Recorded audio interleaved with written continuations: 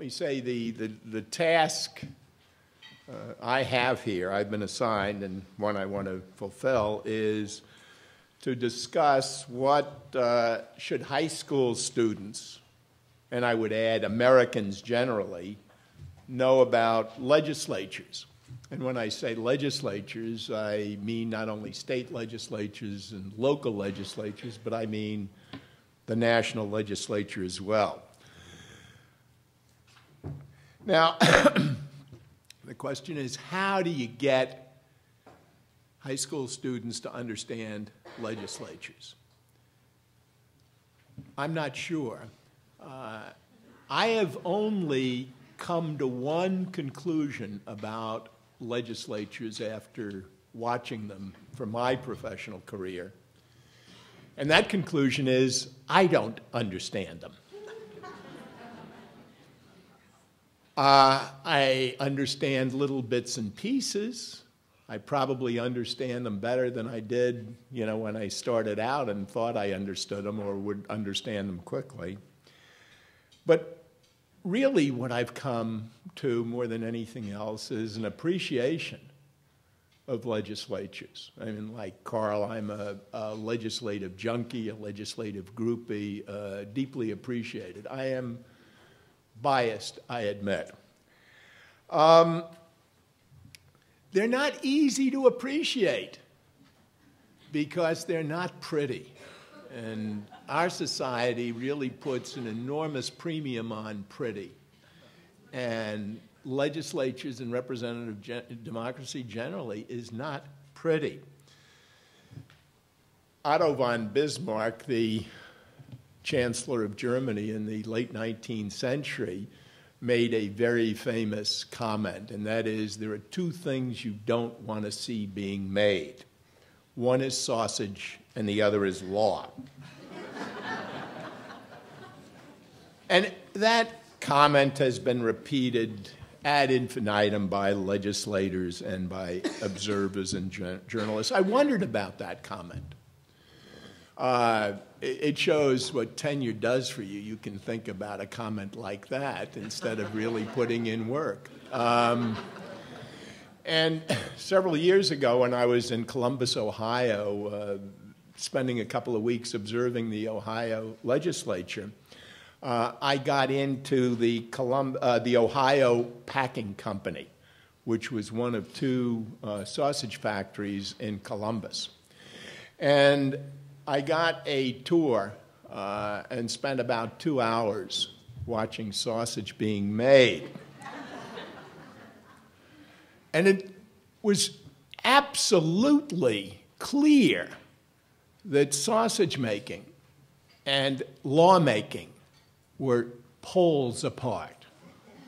I'm not accusing Chancellor Bismarck of being a liar, but maybe sausage making had changed. There were 60 people working in the Ohio packing plant.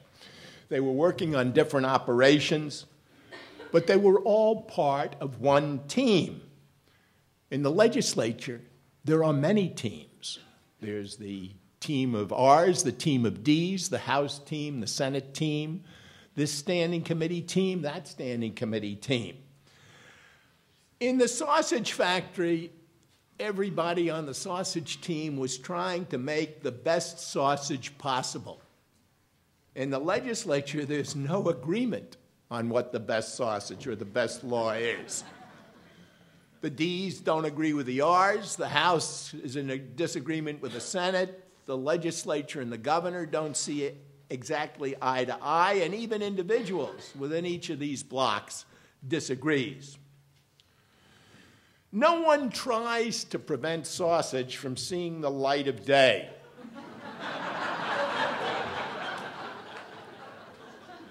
But you damn well want to kill a bill in committee if you can, or between one house and the other. If you are opposed to it, you don't want that bill to see the light of day. No one tries to attach a Bratwurst amendment to a Frankfurter. I'm sure Bratwurst amendments have been attached to Frankfurters in the legislature. Poison pill amendments, all sorts of amendments for different strategic purposes. Sausage is constantly being monitored by federal authorities. It's tested for fat content, for moisture, for seasoning. All of the ingredients are listed. In lawmaking, uniformity is practically unheard of, and it's very difficult to know what goes into each law. Certainly, it's such a busy process going on in not a 3-ring circus, but a 100-ring circus. Only a few weeks elapse between the time that materials are unloaded at the shipping docks of the sausage factory to the time that sausage products are loaded on the trucks and go out to distributors. In the legislature, it may take a year, 2 years, 10 years for a law to come out. Much law takes a lot of time and gestation.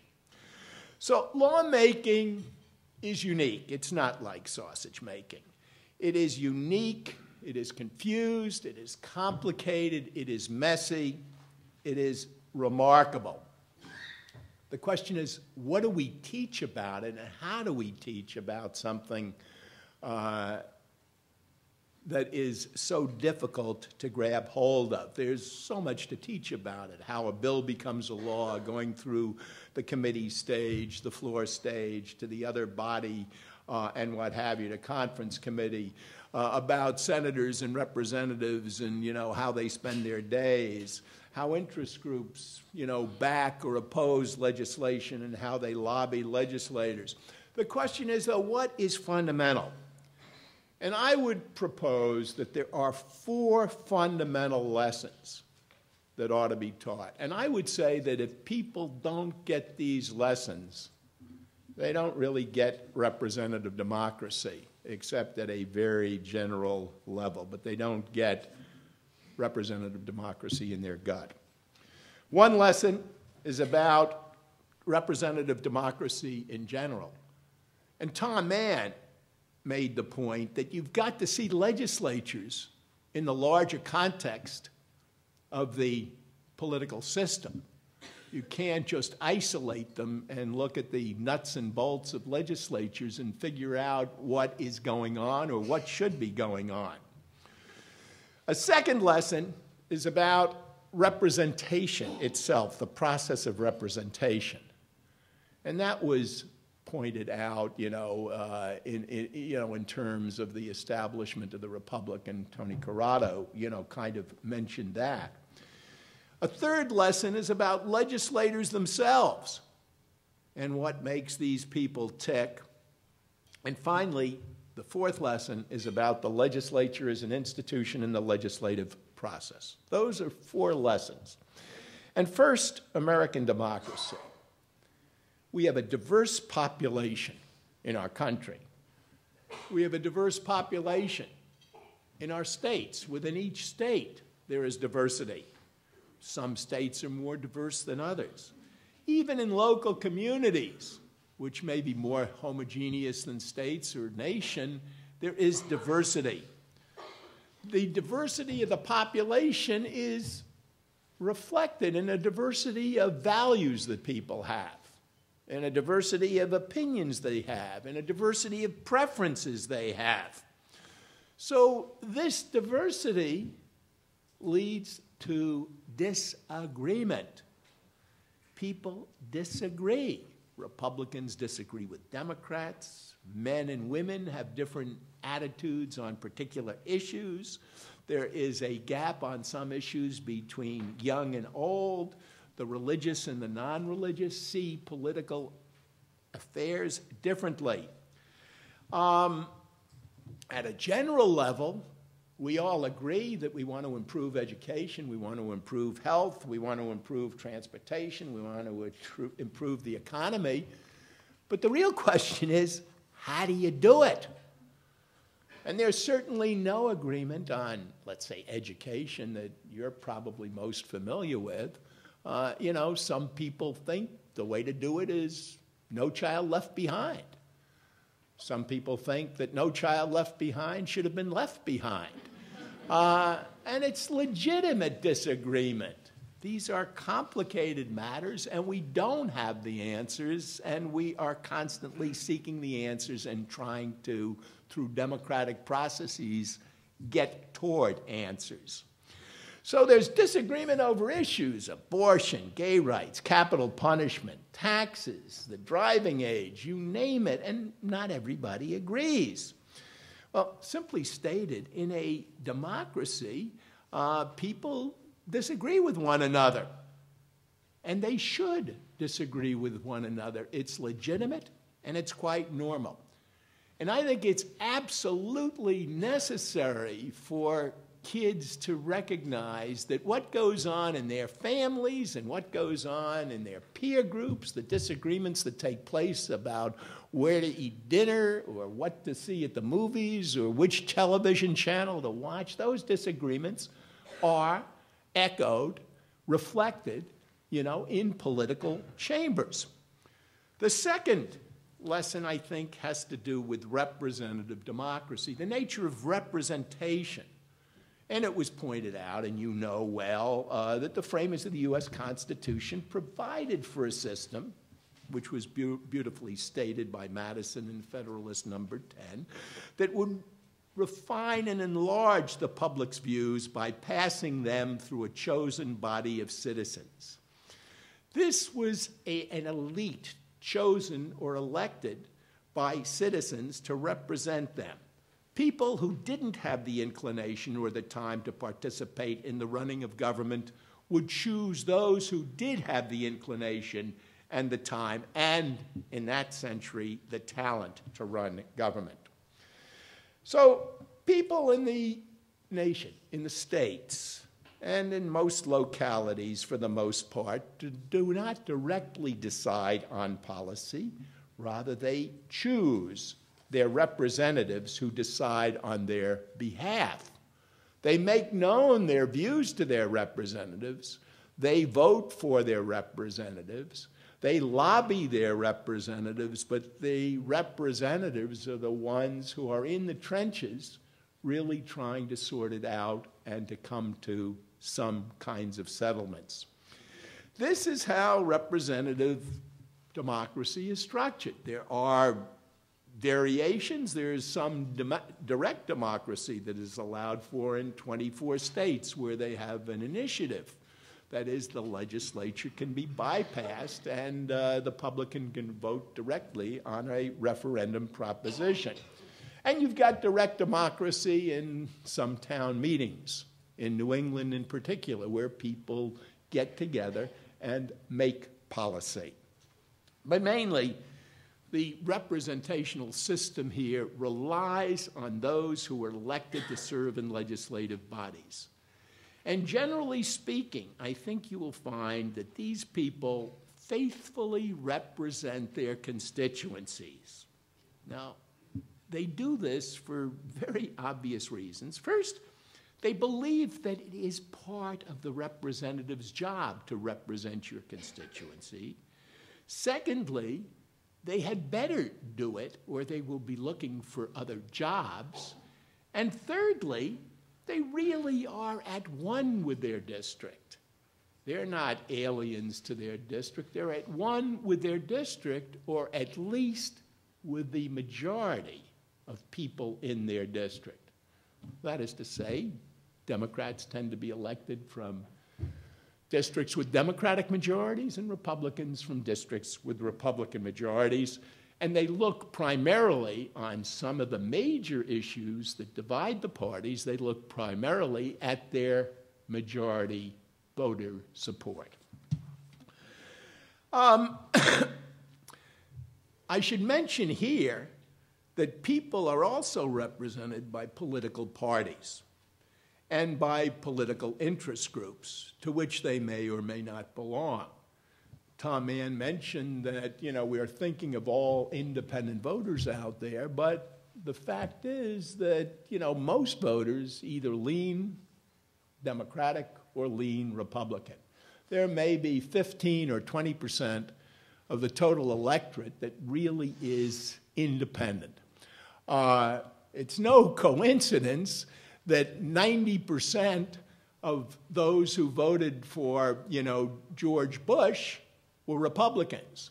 And it's no coincidence that 90% of those who, voted for Kerry were Democrats.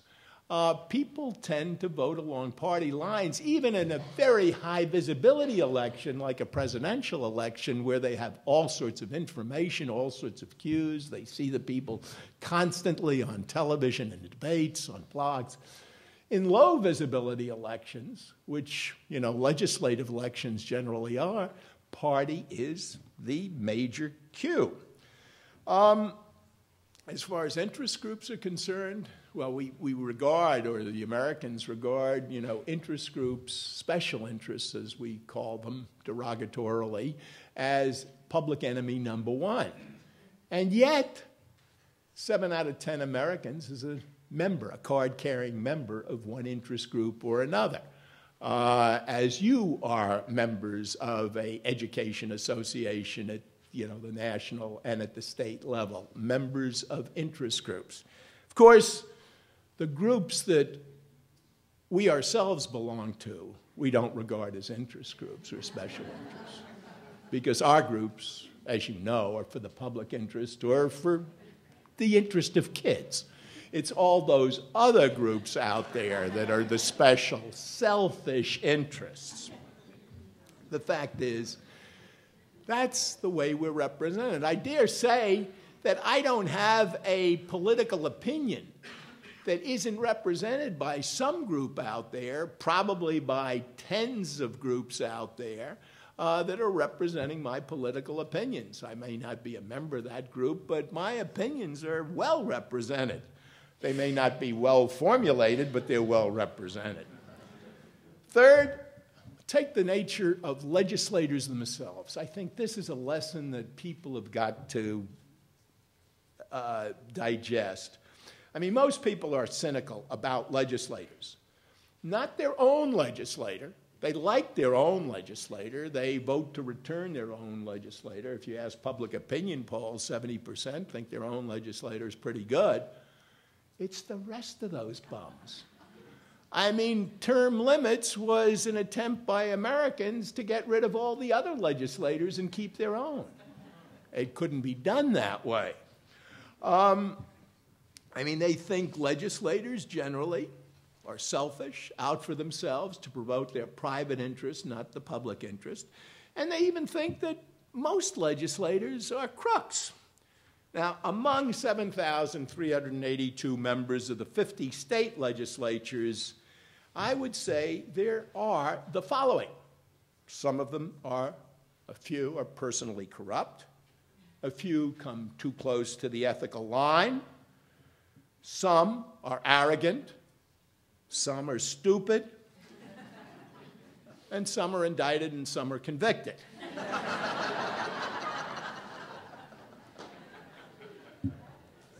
But all of those I've mentioned are very, very few, a very small percentage of the total members who serve in the legislature. But these few get all the ink.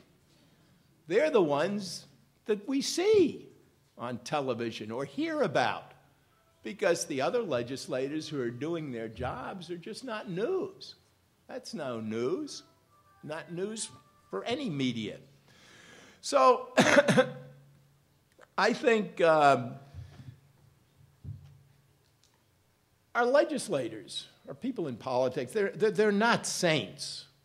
Democratic politics, campaigns, elections, they don't produce saints. Saints couldn't get elected in this country and probably shouldn't be elected in a democratic polity. But most of our legislators run for office in order to do the right thing. Now, it may not be my right thing, and it may not be your right thing, but it may be the right thing of most of their constituents, and it may be their personal right thing. They want to advance ideas they believe in. They want to improve education. They want to improve transportation policy or health policy. They want to help people in their constituencies, with all sorts of things. most people who are in public service really have public regarding motivations. And most people at the state legislative level or at the congressional level make sacrifices. They certainly sacrifice family life. They sacrifice privacy. Most of them, the large majority, sacrifice income. And in today's perilous world, they sacrifice their reputations. Well, this is what they want to do. They have a choice. Nobody is forcing them to run for public office. But I think that we, and high school students are among the we, ought to appreciate what they're doing and try to understand that they're not all a bunch of crooks. Fourth, the nature of the legislature as an institution in the legislative process. This has got to be a lesson that is communicated. In each state or locality, let's say, you start off with individual legislators. In a state legislature, there may be 120, there may be 200, or, in the New Hampshire House, there are 400. You start off with the legislators. These legislators have conflicting values, interests, and priorities. And you add to this mix the fact that these legislators represent constituents who have different and conflicting values, interests, and priorities. And you spice it all up with partisan conflict, which both reflects and contributes to public differences. And you lay on top of all of this the element of accountability, which is enforced by the requirement that legislators every 2 or 4 years have to run for re-election.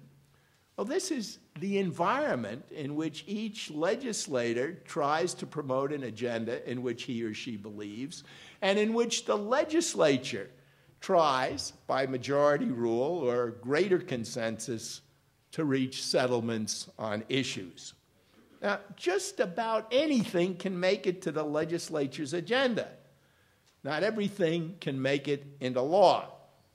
And reaching an agreement requires a process of study, of deliberation over substantive merits, over political merits, or demerits on policy proposals. It requires negotiation.